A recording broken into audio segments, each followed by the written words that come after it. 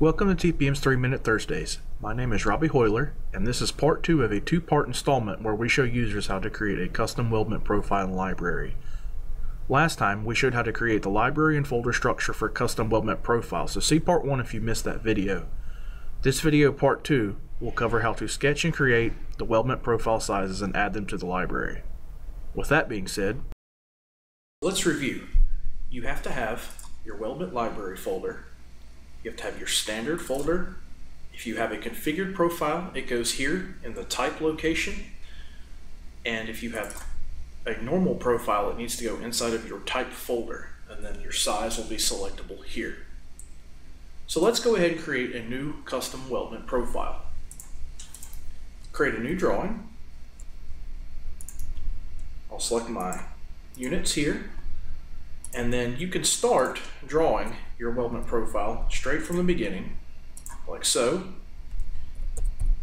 And I'm going to draw the component structure that I'm going to use. You can see that I'm making use of my S key for quick commands. I'm also making use of my shortcuts on my mouse wheel, my mouse gestures, to do a lot of these commands. And as I finish my profile, I'm going to turn these two final lines into construction geometry using my flyout bar. Now, once you have created the entire sketch of your Weldment profile, this is a really important thing you must do. You have to select insertion points anywhere you want to place this profile inside of your drawing. I'm going to go along the outside where I would normally place some of these points, just so that I have a place to locate my profile in case I ever need to locate it from the center. You'll see very shortly what I mean by this. Now, once you have your Weldment profile placed with insertion points, you need to save it. You do not save this as a normal part. You go to a Save As, and you select the library feature part, or .sld LFP, library feature part, and I'm going to travel to the correct file location that we just set up and checked that we had inside of the Weldment library standard. Mine is not a configured profile, so I am going inside of the type folder, and then I'm going to rename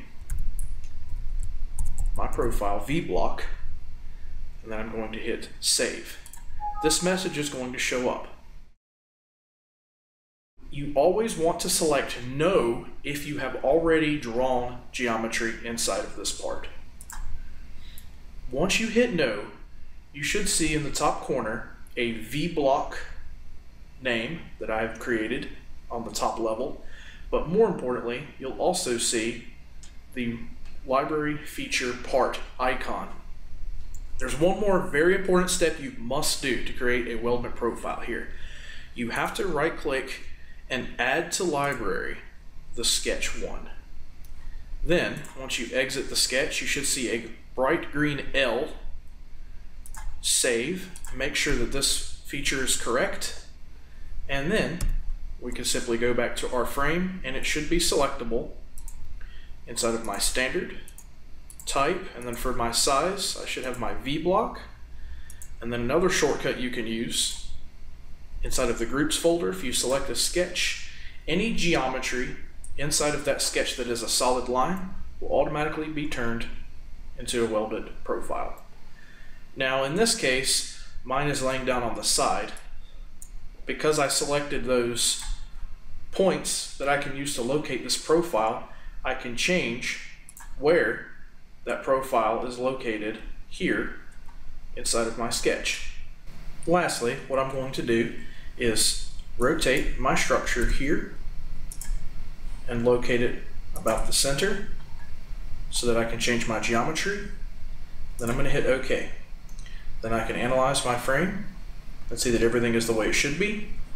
And that is how to create a custom Weldment profile inside of SolidWorks.